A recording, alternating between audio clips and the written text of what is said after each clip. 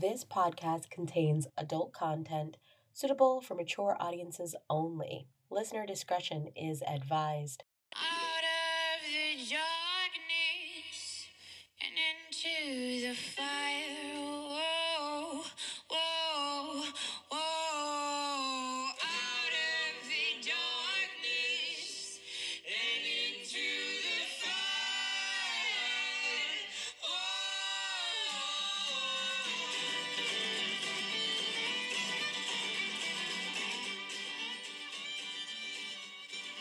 Welcome, my dear travelers, to the Morbid Forest.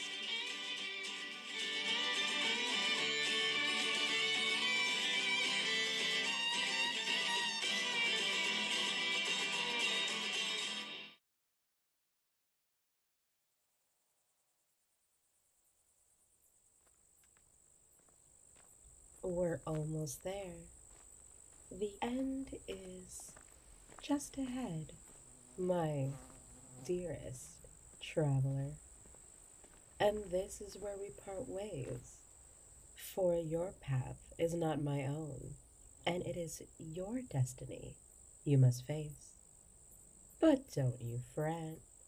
I'll give you a parting gift, a token of sorts, a token to pass unbidden. For while I cannot choose your direction, I can guard you from the spirits that lie ahead. Let the evil you hear and the evil you see bind itself from causing you harm. Do not invite the spirits in. Keep yourself safe, my dearest traveler, as you traverse these desert nights.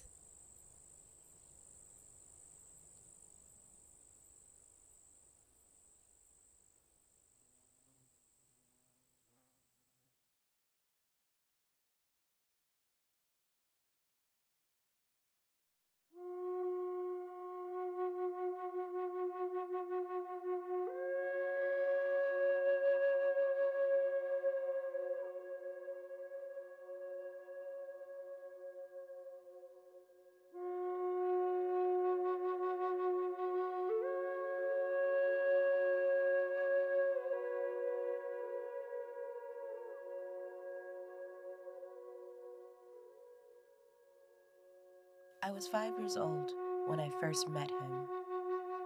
He stood at the end of our gravel driveway, sitting back on his heels as I sat on the bumper of my father's Oldsmobile. My fingers were wedged tightly in my ear canals, fruitlessly attempting to block all sound. I hardly noticed his arrival. My parents were fighting, an act so expected in my world it was almost terrifying when the fighting stopped. I would bet money that they were fighting even the day I was born. My wail's no match for theirs. His hair is burned bright into my mind. Orange like glowing campfire embers sat atop his triangle head with a long nose, the tip as dewy as a spring morning. His eyes gave me pause. Even at that age, I knew they weren't natural, yet they were utterly beautiful. They blazed iridescent in the night. They were not the usual shade of mud puddle brown you'd expect a fox to have. I can't tell you why or how I knew it was a he, but I knew. We sat in perfect silence together, my fingers uncorked from my ears, the sound of my parents' fight only a whisper. I could have stayed and stared at him all night, but eventually he rose to leave. My tiny heart lurched, my stubby fingers twitching to lace themselves in his fur. I felt my body rise from the bumper, my legs all too willing to follow. But back then, something still held me back. Or preferably, a someone. He stood a moment longer, lingering, deciding whether or not to urge me into following him. Instead, He gave me a single-fanged grin and bounded into the night, and I bounded after him, but just within the confines of my dreams. When I woke, it felt as though I left something behind. My heart burned red hot within my chest as the remnants of the dream faded into the morning light. A dream, followed by countless others, filled with unknown adventures. Just my fox and I.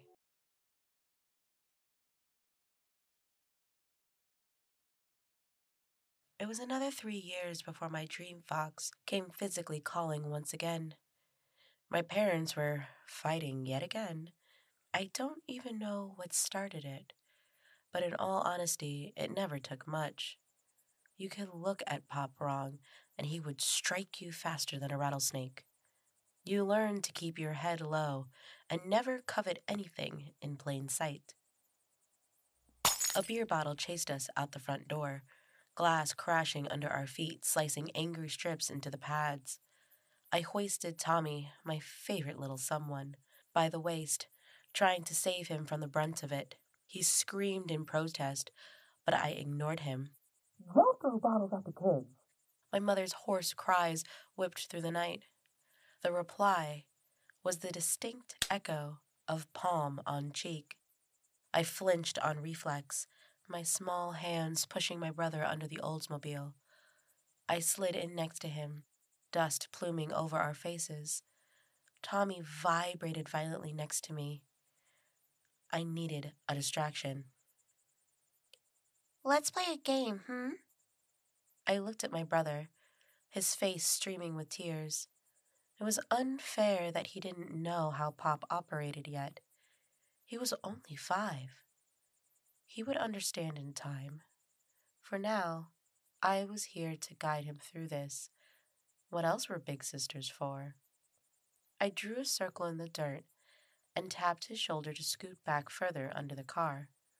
He followed, as he always did. I snagged a few pebbles as I went. Once we were a reasonable distance, I placed a stone in his tiny hand and raised another in between us, eye to eye. Let's see who can make it in the circle or the closest. For every stone you get in the center, you get a point. Tommy's eyes were already alight, his face streaked with dirty lines from his dried tears, but at least they were dry.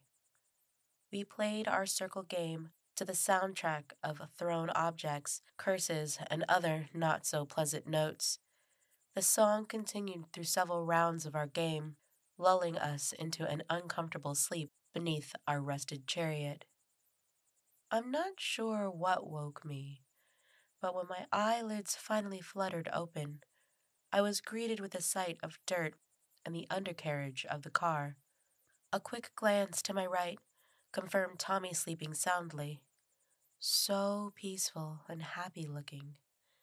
A state of being I wish I could provide him at all times. As quietly as I could, I slid from the safety of the Oldsmobile. The night was quiet, signaling finality of the earlier fight in its usual manner, a booze-induced coma.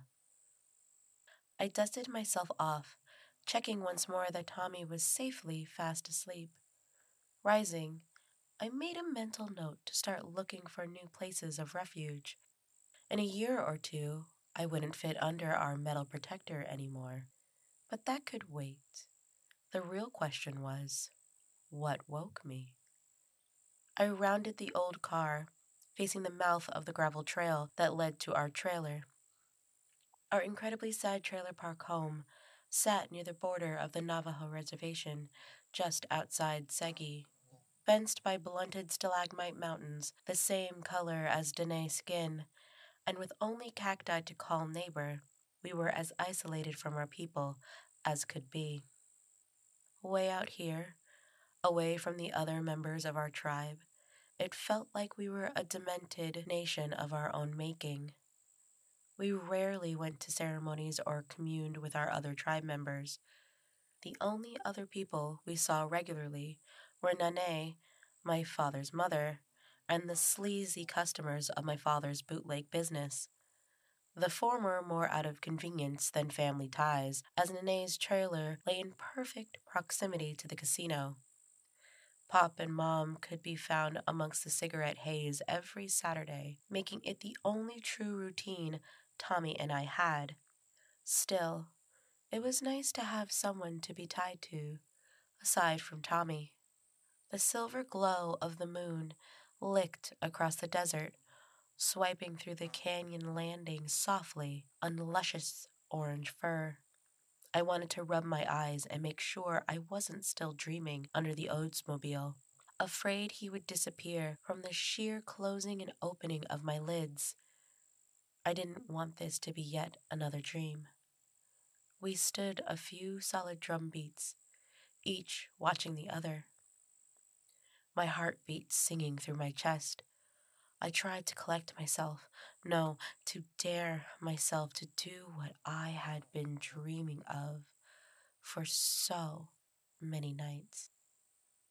I inhaled sharply and dared to move. The sound of my shoe crunching gravel was deafening against the sky. My eyes locked fast to his. My advance pulled slowly in like a lazy tide towards the moon. Slowly, inch by inch, I felt unworthy of him, a bronze fox god sent to the plains just for me. A stoic yet whimsical expression played across his smoldering eyes. Nearly there, my arm rose like a zombie, fingers splayed, yearning to bury themselves deep within a sea of silk. His black button nose tilted up, ready to engage. Kai. We both froze, centimeters apart. Kai.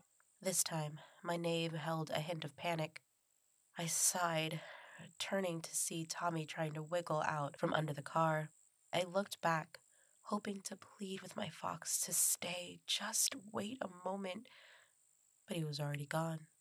The sandy pedestal he sat upon now dimmed to ash, as if the moon was saddened by his departure. I sighed once more and went to retrieve Tommy, simultaneously sending silent prayers. My fox will not wait as long to return to me. How long does destiny keep a person waiting? Too long, if you had asked me then. 10 years. 10 years too long anticipating what exactly? Destiny was one event, but what about the events to follow it? There are nights I lay with my back in the sand and my face tilted toward the stars, pondering over my particular after-destiny events. A naivete from my early days, hanging on to the possibility of some egregious misstep. Some point in time I could have stopped and said, "Fuck destiny."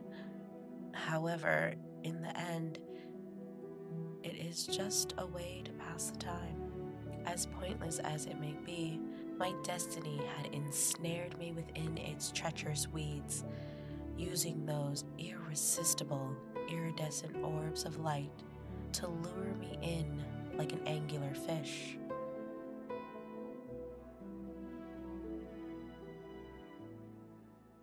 Hey, dreamer.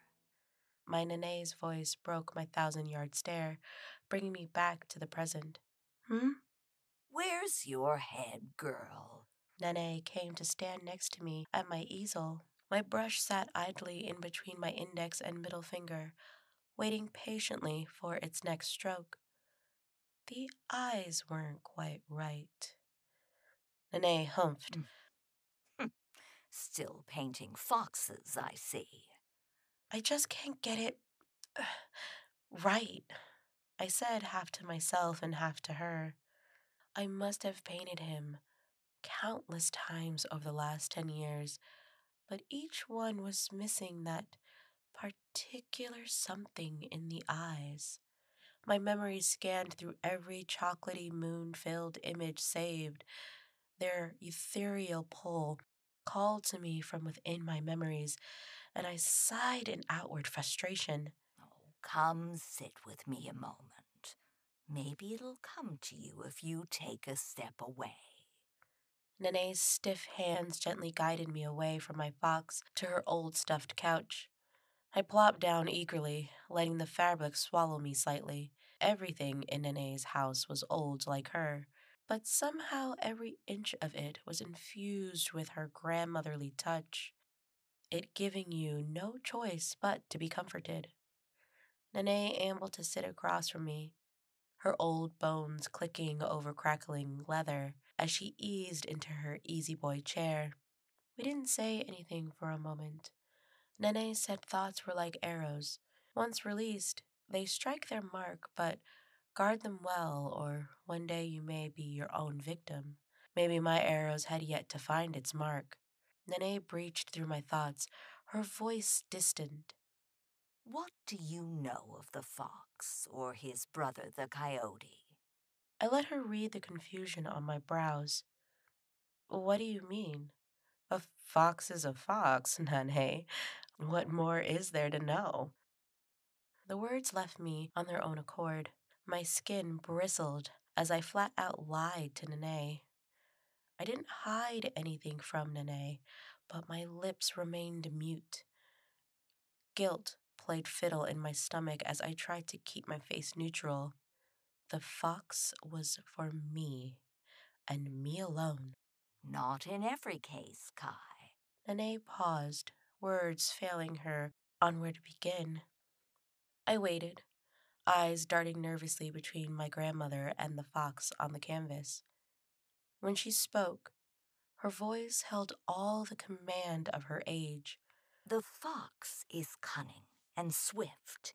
He can guide you through your life, and that is if the fox is just a fox. But what if he is not just a fox? I didn't know what she meant, but I had a feeling she was talking about something of our people. Unexpected anger bubbled to the surface. Nene, I'm not a little kid anymore, and No, you are not. she interrupted sharply. But you are still naive like one. I said nothing in return, my tongue remaining taut, waiting for the opportunity to strike in protest. I wasn't a child anymore she could scare with Danae's ghost stories. When she spoke again, her voice vibrated with something I never knew my grandmother to possess. Fear. Ye Nadlushi. The name glided like a ghoul through the room, echoing against the thin walls of the trailer. I shivered, the name foreign to my brain, but my body, rendered with the spirit of the Danae, appeared to know the name. Nene flashed to her feet, nearly causing me to yelp in surprise. She was at my side in 2 short strides, knobby knuckles forming a vice over my petite fingers. Her eyes blazed with a warning as fierce as the noon sun. I fear even saying its name will conjure the demon, but you must know. Curse your father for passing his exile to you and your brother. Curse him for his clouded ignorance. That boy has caused me more trouble than he is worth. Whatever you do, Kai, if this fox is indeed the beast I believe him to be, you must forget him. Leave it well enough alone. What? I wanted to scream at her. That was impossible. The fox was mine and I was his. I knew it in my bones. I also knew the fears of our people bound her, whatever they may be. I opened my mouth to say as much, but Nane barreled onward. You don't know enough to know the dangers lurking in our desert, but trust your Nani when I say you must let this go. These creatures. She spat on the carpet as if the simple descriptor were the dirt on her tongue. They are the creators of evil as we know it, Kai. They fester in their iniquity. their magics are powerless in the light. Evil. I shot to my feet, anger permeating through my every muscle. Nani, you are being ridiculous. Animals aren't evil. You are letting your outdated, superstitious ways get the best of you. I was practically shouting by the time I was finished, my chest heaving frantic scores of outrage. Rebuffing Nani's pleas to stay and listen to her lore nonsense, I charged past her. The trailer's feeble screen door, no match for my rage, smashing with a bomb-worthy boom into the other wall. Spearheading forward, my bike was under my feet, dust flying in my wake as I strove to place distance between us. But I could not outrun her cries as I absconded from view. Beware the Ye-Not Lucy! Beware the Skinwalker! Don't let it in! Kai! Kai!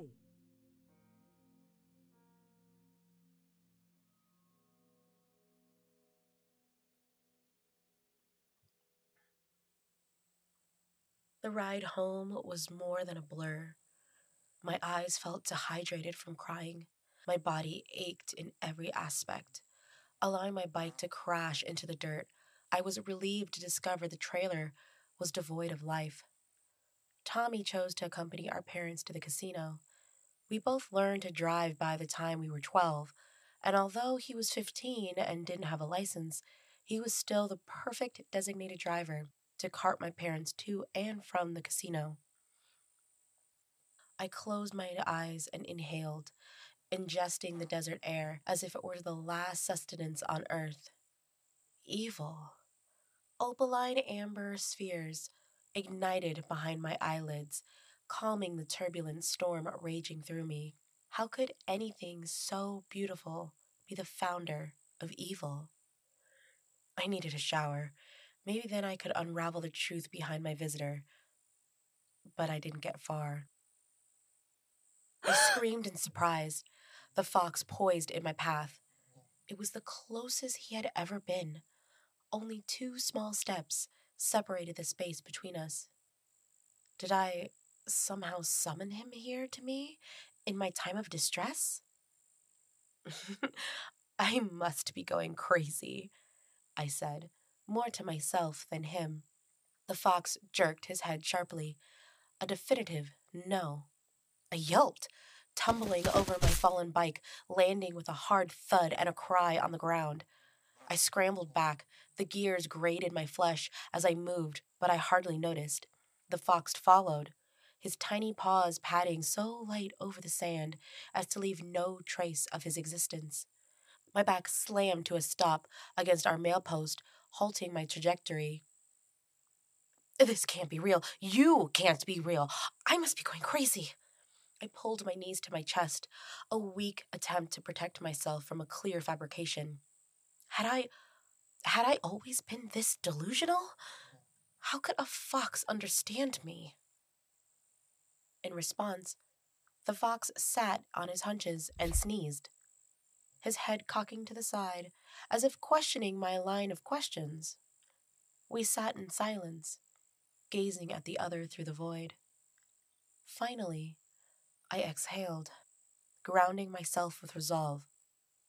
I had to know whether he was real. Tentatively, I reached out at a snail's pace for him.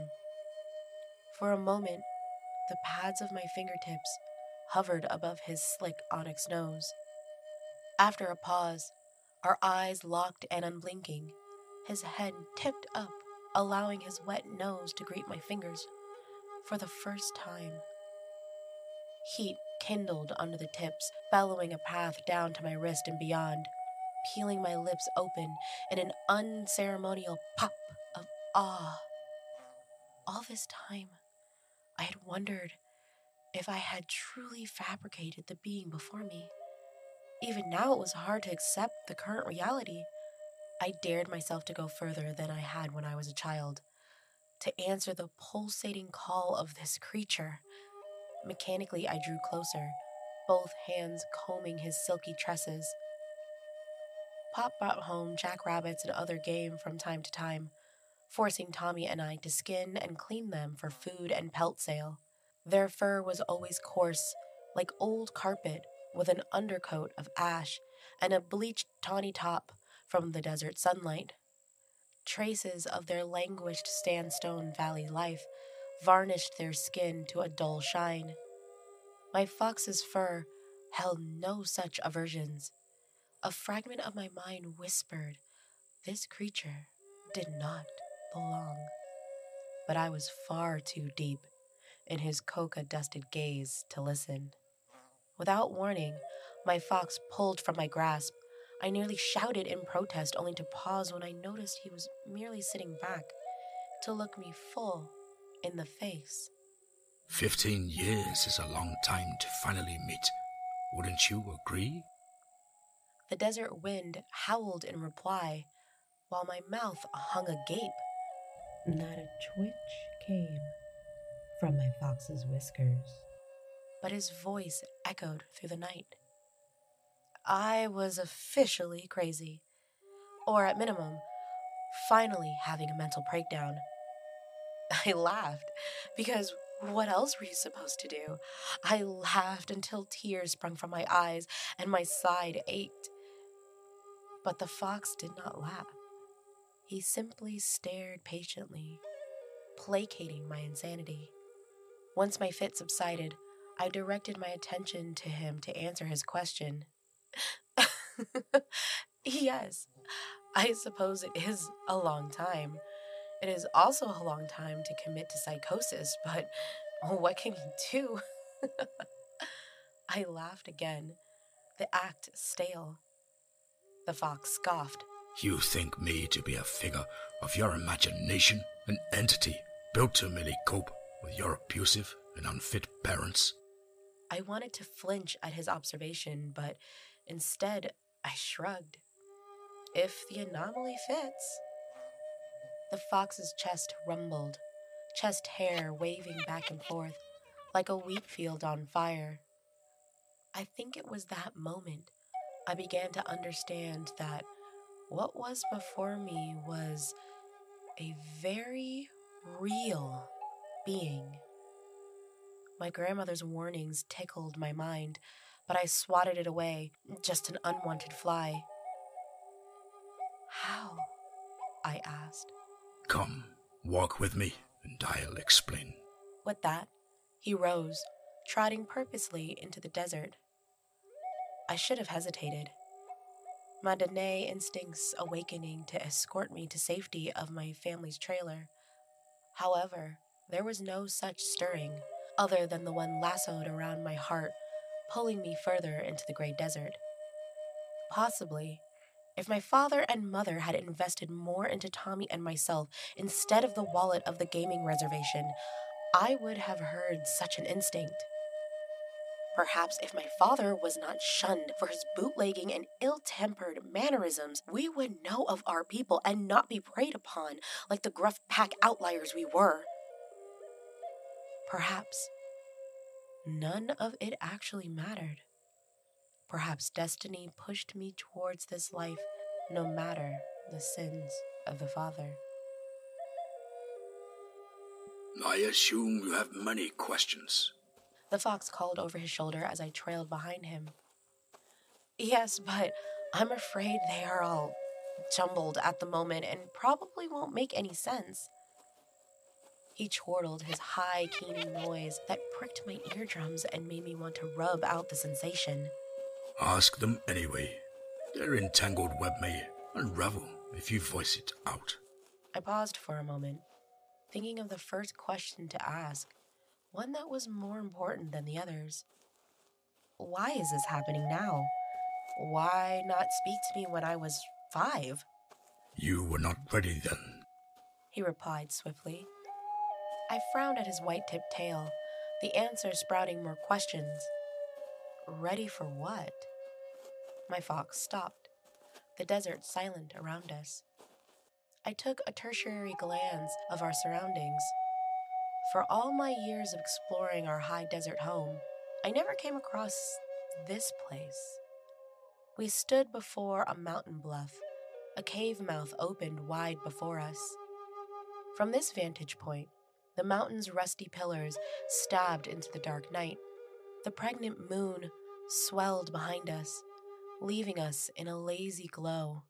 There was no vegetation on this face or even within 5 feet of the mountain, aside from the small smattering of desert debris, which formed a crude chalky ring in front of the mouth of the cave.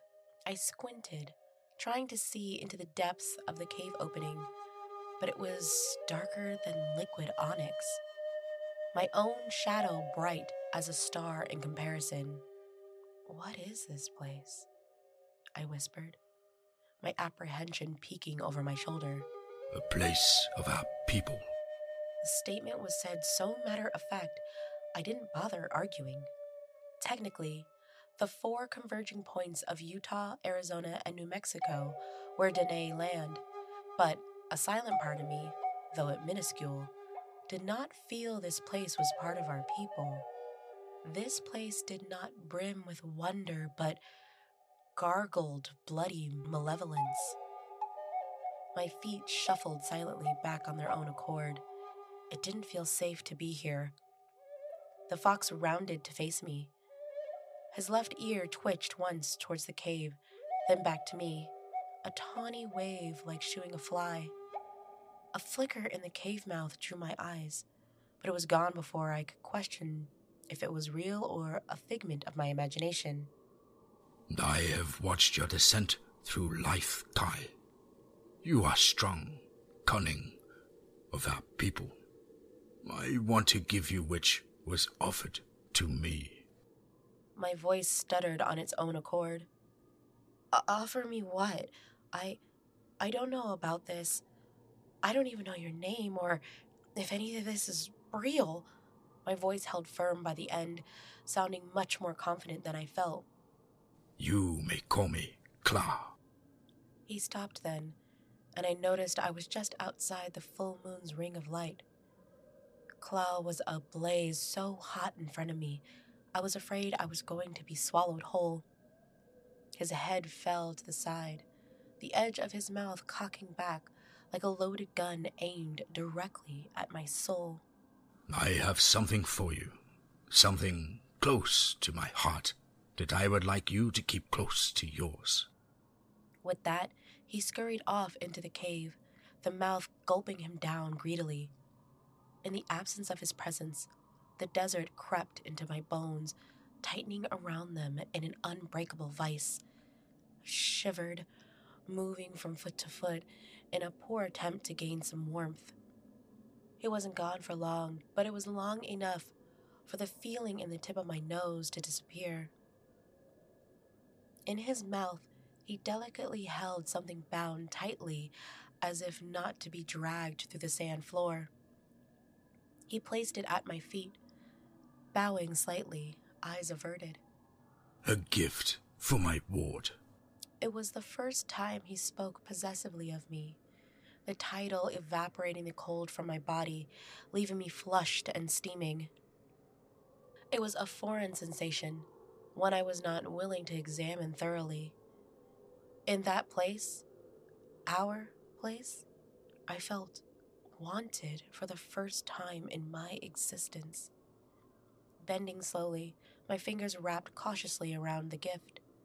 The fabric around it unfurled like wings to reveal a necklace fashioned with dainty turquoise stones, each sitting between a luminous stone I wasn't able to place. At the eye hung a piece of turquoise the size of a $50 in the shape of a teardrop. A gossamer strand of silver wove around the stone, securing it tightly in place. I was breathless. "Come, let us seal our bond under the face of the moon." Kal's soft voice drew me back into the circle, my mind hypnotized and consuming only him. I was his. I've spent many nights reflecting on the events that followed in the moon's shadow, and amongst all shadows after. Each reverie, a part of me cries out for my younger self to turn away at that moment. Head home regardless of how unwanted you feel. Head home to the only someone you'll ever know. It is the only part of me that is left of the person I was that night. Cull walked toward the edge of the cave opening to the lazy smattering of stones that lay forgotten in a ring. In one swift movement, he vaulted over the ring. As his hindquarters cleared the space, a fire erupted in the center of the ring, his fur the embers sparking the blaze. I gasped, ill-prepared for such a display. He sat calmly on the other side, a single-toothed grin gleaming in the firelight. Are you so surprised that there is magics in the world, Kai? Even after me? I laughed weakly. I suppose I shouldn't be at this point. Good, because it is magic that I wish to share with you. His voice boomed then, filling the night with only his presence. As his words flooded around us, a seemingly undetectable noise rose under the pads of my feet. It was singular at first, slowly rising in cadence through the desert floor and into me. It climbed, its steady single beat transforming into two, overpowering my own beating heart. A small wind filtered into the circle, answering the call of its brother drum. With it came the rhythmic sound of a beaded rattle, its jangled transporting me to the only point in my life I felt safe, my infancy. Clull padded closer, coming to a stop at my left side, the ceremonial music keeping time with his voice. Let us show them you are more than even such potential. Let us show them who you really are. Shed everything you are, here and now. Rise into the woman you must be with me. I knew what he was asking, yet I remained frozen by my chastity. Sensing my apprehension, he continued. I do not care for your flesh. I am not man nor beast of this plane, in wanton requisite of such things. I merely wish to be your guide through my world, to walk as parallels within this plane. Join me, Kai. Shed your worries. Dance with me here before the light of our people's moon. Dance and be filled with the power of the Dene. Power of his words filled me, my hands gliding over my clothes to shed the physical part of me. Exposed to all who dared to see, I felt as free as an eagle. The moon danced over my skin, igniting its rustic hues under its gentle caress. Place the necklace over your heart and let your spirit soar. Quell's voice floated softly to my ears, an undertone to the all-encompassing drumming that came from nowhere and everywhere. I did as requested. As the heavy turquoise stone fell against me, it scorched my bare skin. I nearly cried out in shock, but held my tongue, unwilling to show Quell any weakness. As the clasp snapped shut, a wave crashed through my body, nearly capsizing me. However, my feet did not let me fall. They found their purpose, moving with a grace I didn't know possible. It felt as though I were dancing with the borrowed feet of my people, our people. We danced together for hours. It could have even been days within the eternal night, but I would not have noticed nor cared. We danced and my feet never tired, our continuous fire fueling us onward. We danced, sometimes me on 2 legs and sometimes on 4, my mind slipping between reality and beyond. Unwilling to care of the consequences, I penned my soul into the desert sand.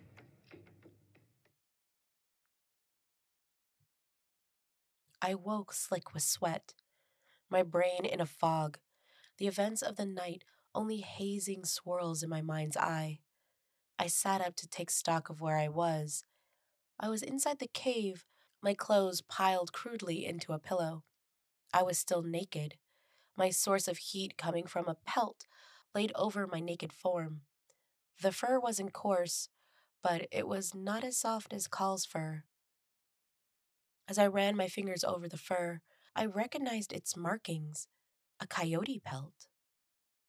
Gathering myself in the pelt, I called for my fox, but only my own voice answered back. A brisk walk to the front of the cave revealed the sun past high noon. Maybe 3 or 4? Oh no, Tommy! In a flash, I hauled on my clothes, the material grating against my skin as if it were made of a Brillo pad. I cried in pain and frustration but proceeded on, my mind focused only on one thing, getting back to my brother. I knew my parents would be angry with my disappearance, a situation I could handle. However, in my absence, that left Tommy to shoulder alone with their wrath. I stared at the pelt for a moment, trying to decide to bring it or leave it here. A voice inside me told me to keep it safe, keep it hidden. I folded it quickly but carefully, tucking it into the dark of my cave, and shot into the desert afternoon light. It was nightfall when I finally escaped the desert. For starters, I paid little attention to where Call and I were going last night, an action I cursed myself for repeatedly as the sun ticked lower and lower behind the mountains. The lights inside the trailer glowed menacingly against the midnight sky. The Oldsmobile watched my entrance with disdain. Pop screamed obscenities to seemingly empty walls, but I knew different. Tommy wasn't one for fighting. My gentle brother, my kind brother. His hushed voice answered, only to have harsher words spat back. I had to get in there before it was too late. Bursting through the front door, I was prepared for the worst. Pop stood across from Tommy, his favorite belt in hand. The leather chapped with age and repeated wear stood poised at the ready. Tommy, to his credit, had wedged himself behind the dilapidated kitchen table, hands raised in a weak attempt to defend himself. His soft brown eyes met mine, relief crashing through them and knocking the words from my lips.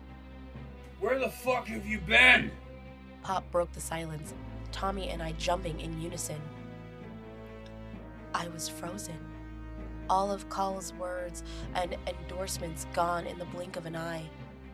I was a scared little girl again, helpless and afraid.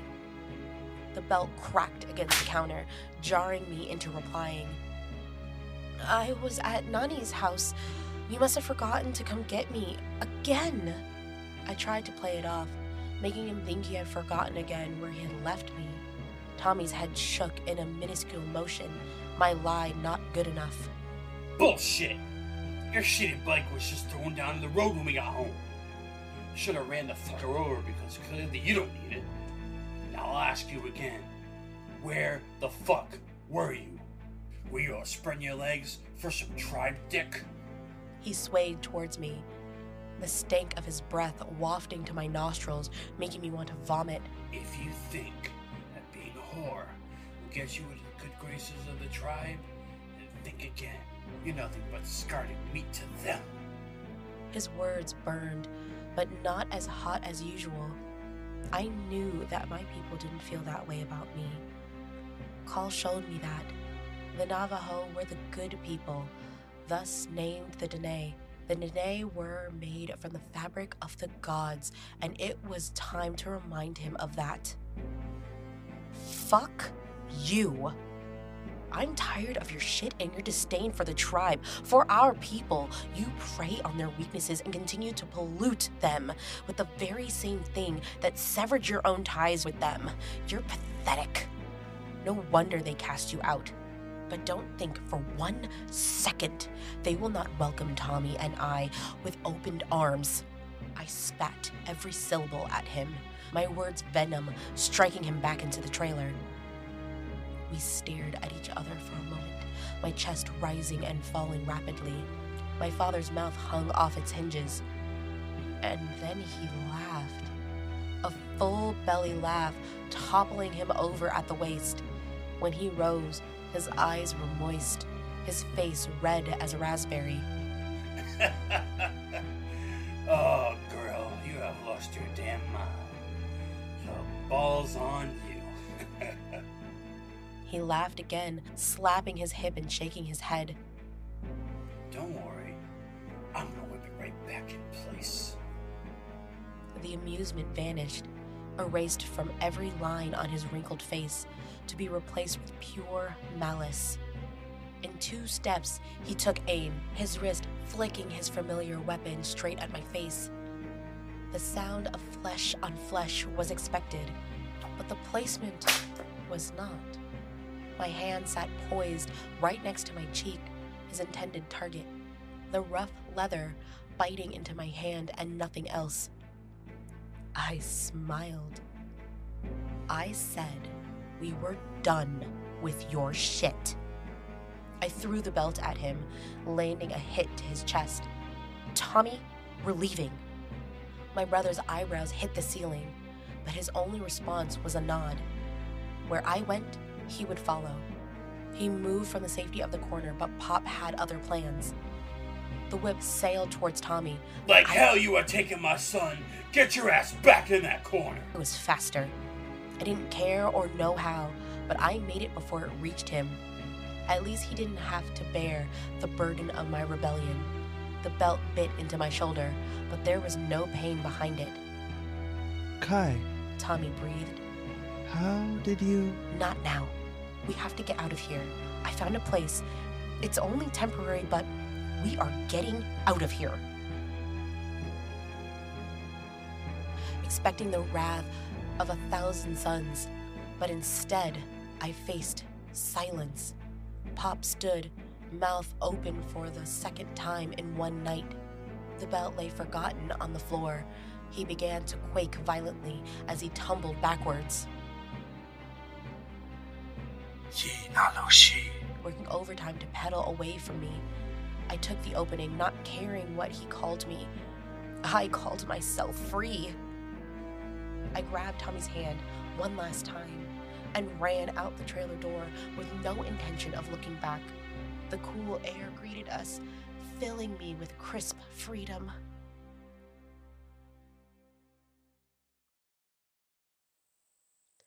Kai.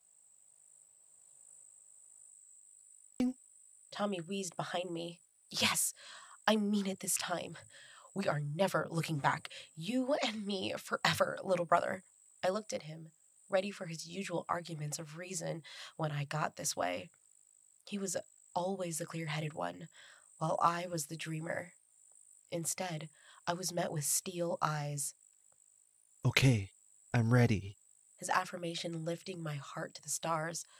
Carl was going to love him just as much as I knew Tommy would love him in return. We were barely in the middle of the dirt driveway when a sickening sound swiveled my ear toward the front door of the trailer. The cocking of a double-barrel, break-action shotgun transfigured my blood to ice. All I had time for was a swift shoulder shove to Tommy as the shot rang out, bullet hurtling towards our backs. I dropped like a stone, my chest slamming like a fallen tree into the dirt. My hands flew uselessly over my head as if they were made of steel. The snap of the fetal position, a hair-splitting moment that cost me everything. I awkwardly scrambled to my feet, taking stock. Tommy was a step behind, dirt and pebbles littering the front of his shirt, his eyes wild with fear. We darted for the desert, just outside our trailer's home, hoping it would be our refuge. I wish I would have waited for Tommy to cross in front of me, to make sure I had his back as we ran for safety. I know now I had nothing to fear in that moment. Bullets didn't kill me. They hurt like hell, but they weren't fatal. The next slammed home, its owner taking aim. I had a fleeting millisecond of hope as we neared the broken-down mailbox that we'd make it out of range. Tommy screamed or cried or both in crescendo with the shot of the gun. Kai, no! wave of sand. The fall hurt, but my mind wasn't registering the pain.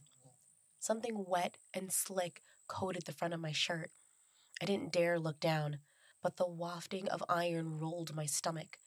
I heaved myself over onto my hands and knees and crawled to my little brother. Tommy's shirt was covered in blood. Tears flooded my eyes as I watched the light in his eyes join the stars in the sky. The sound that erupted from my throat wasn't human. It was the high, keeling howl of a pained beast. I howled as the last remaining droplets of my soul dripped from my eyes. The shifting of sand against boot was the only thing to distract me from my despair. Pop raised the sight of the shotgun You at my filthy fucking demon. Look what you've done to my boy. head, but I was faster than he expected. What have I done? I bellowed as I shot to my feet, claws jutting from my fingers, curving around the gun and ripping it from my father's hands. His eyes grew to saucers, his feet no longer capable of holding the beer gut that jetted out from underneath him. He tried to escape me, but there was no escaping my wrath.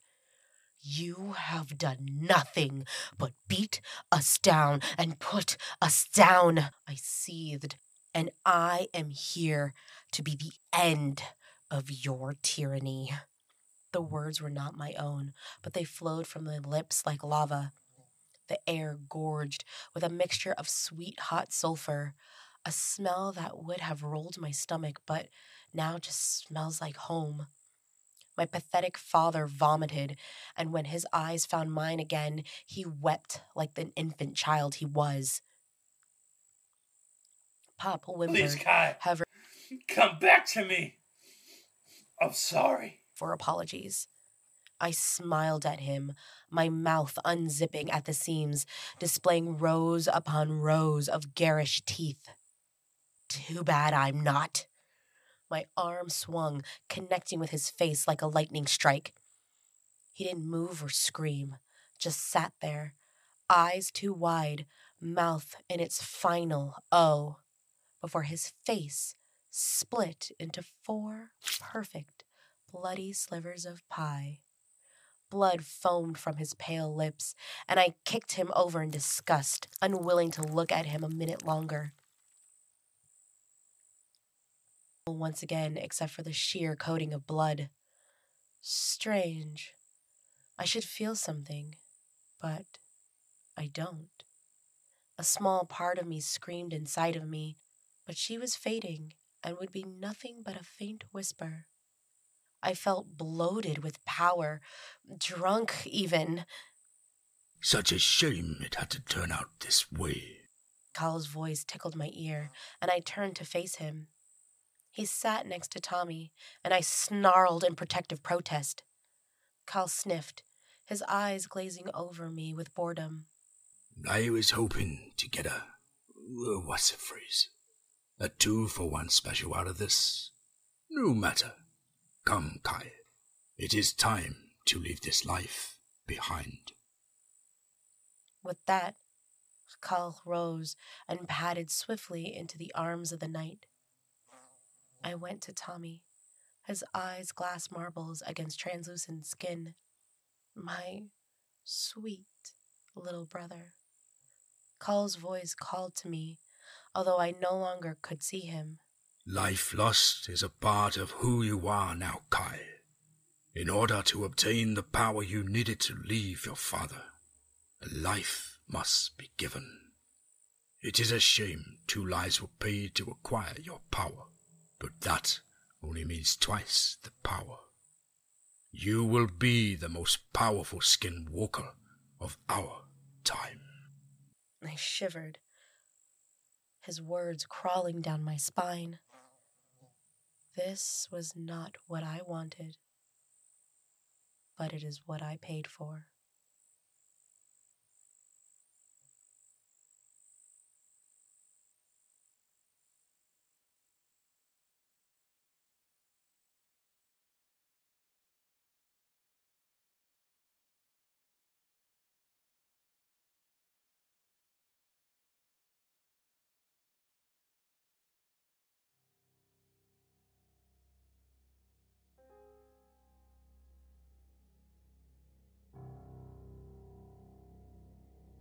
This has been a Morbid Forest production. On our season finale, you've heard Desert Nights, written by Naomi Richards, with narration by Naomi Richards, Shawn Moreau, Gale Von Cott, Luke of the Dead Man Talking's Forest of Fear YouTube channel, and Uncle Jared of the Ghost of Hawaii Paranormal Paradise podcast. You can find links to both of these shows in the show notes, and I highly suggest you both run to Luke's show over on YouTube, as well as pop in Uncle Jared's sweet, sweet ghost stories of the amazing Hawaii Islands. Thank you so much, you guys, for participating in our season finale. I couldn't thank you guys enough. Our season 2 finale was heavily inspired by the Navajo, or rather the Dene people, and their stories about skinwalkers. And while I was inspired by this culture, there are some amazing indigenous horror writers out there that I would love you guys to check out. Authors like Stephen Grant Jones, Owl Going Back, and Rebecca Roan Horse. And while we're an indie podcast, we also want to support other indie writers. So please go ahead and check out the links in our show notes for some of those amazing books by those really great authors. You guys won't be missing out. And speaking of indie artists, as I mentioned, we are an indie podcast and we want to support other indie writers. And with that said, if you're an indie horror writer who writes short stories and would like them produced on the Morbid Forest, please go ahead and drop us an email at themorbidforest@gmail.com to be considered for season 3. We're looking for a few other stories to add in with Shawn and I's writing. And on the back of that, we're always also looking for other voice actors.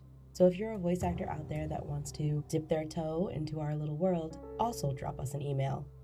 Follow us on Instagram and on Twitter to stay up to date on the latest and greatest with the Morbid Forest.